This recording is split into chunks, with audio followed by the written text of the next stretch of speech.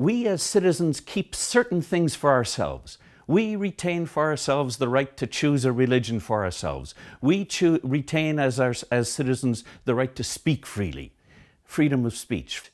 The minister was supposed to examine a bill in order to ascertain whether any provision of it was inconsistent with the Bill of Rights or the Charter.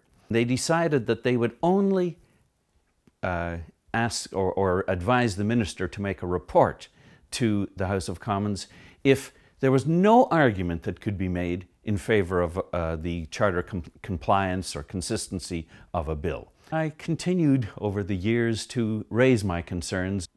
Nothing happened. There was no change to the policy. There was just nothing. They chose to continue with this, what I consider bizarre, actually, interpretation of these provisions. I reached the conclusion eventually that the appropriate thing for me to do was to ask the federal court to rule.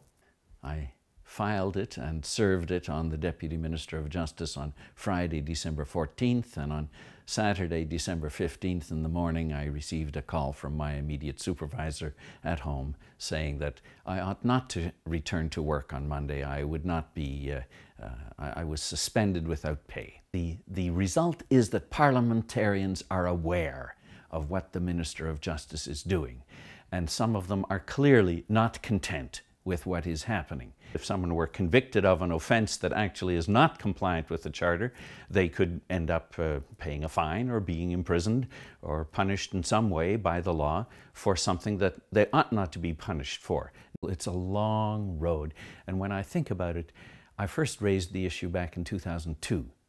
So we're now 11 years later, and if we add another 5 or 6 years to that, it's a 20-year slog to try and get this one question resolved.